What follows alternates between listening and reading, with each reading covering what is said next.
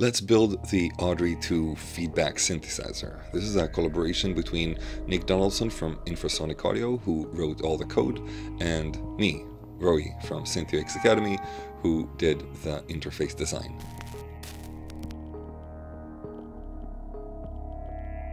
This is a feedback synthesizer with reverb in the feedback loop. Carpless strong string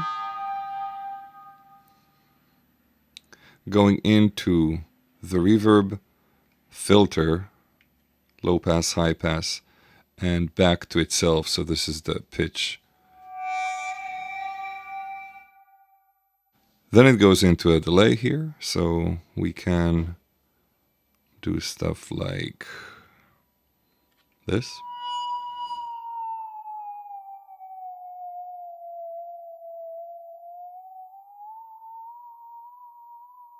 It's quite a rich instrument, really original design.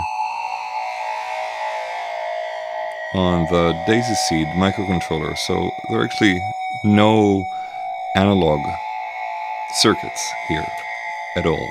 Everything that you're hearing is generated by the Daisy Seed.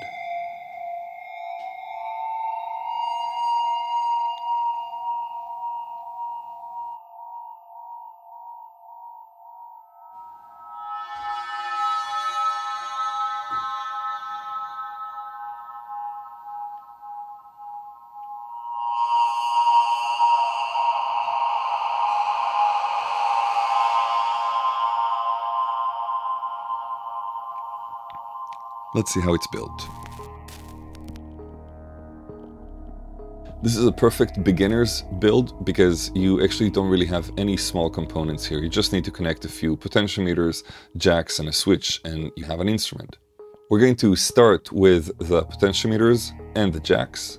We can follow the diagram on GitHub and make sure that we put the components where they are in the diagram. Once we have that set, we add 2 washers on this potentiometer and 2 washers on this potentiometer. What we're trying to do now is to basically close the front panel on top of the components and then solder. This will allow us to keep all the components in place, so no matter if we take off the front panel or put it back, it'll always fit perfectly because the components were soldered with the front panel connected to them. Okay, this looks good, and now we can start soldering all our mechanical components.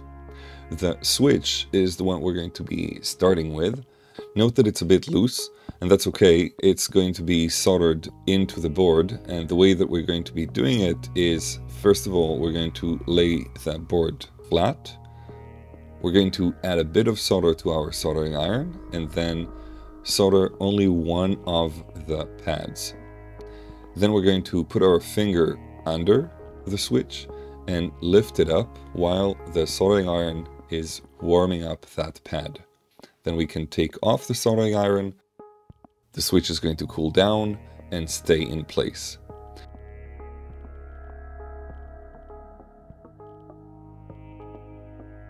Now we can continue to solder the other 2 pins.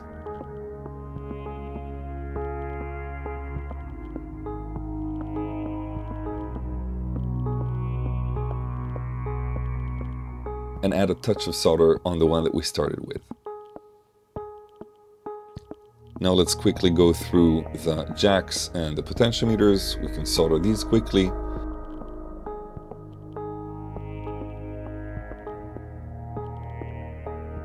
And once we're done with that, we have all the components connected. We can take off the front panel and let's get started with wiring each of the components to the microcontroller.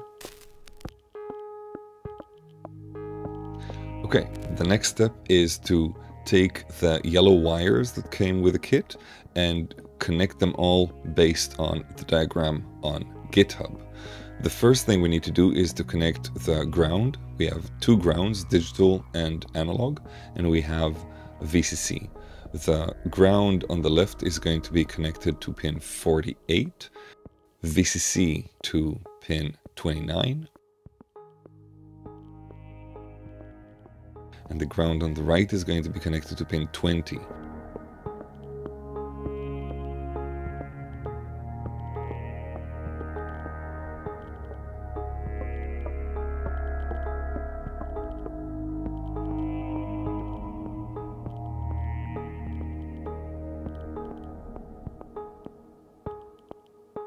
And with this out of the way, we can now connect all the rest of the wires from left to right. So we start with the potentiometer that's on footprint 9, and at the bottom we can see that there is a corresponding number, so that potentiometer is actually connected internally to pin 9 or to pad 9 at the bottom. So we would take pad 9 and connect it to pad 40 at the bottom row. That is where pin 40 of the daisy seed is connected. From here you can simply continue following the diagram on GitHub, and when you're done, the build itself is pretty much ready. The only thing left to do is to upload the synthesizer program on the daisy. So we're going to be doing this in the next step. Last thing we need to do before we can actually close the front panel and start to play with the instrument is to install the program on the microcontroller. The way we do this is in 2 steps. First of all, we go to GitHub and we download the bin file. And then the second step is to go to electrosmith.github.io/programmer. This is the DAISY programmer, and flash the code from there. We need to press boot reset on our DAISY. This allows us to install a new program on the DAISY itself. On the programmer, click Connect and choose your DAISY. Now click Choose File and navigate to where you saved the bin file. Select and click Program. Once it's done, you should be able to hear sound from the 2 outputs. We can now put the front panel on top.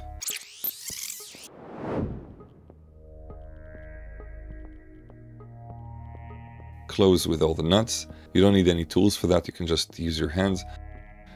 And stick the knobs in the right place. Enjoy your new instrument. If you want to take it a step further and you want to learn how to program this particular instrument, I would encourage you to go to GitHub and look into the code itself. This is an educational program, and the whole idea is to allow you to play around with code. So if you maybe have some experience with C++, this would be a great opportunity to look into the digital signal processing that Nick from Infrasonic Audio wrote for this instrument and try to understand what exactly he did there. You can also join the workshops and courses on learn.synthux.academy to learn more, and yeah, enjoy the process. Thanks so much for joining the community and supporting the project, and we'll see you online.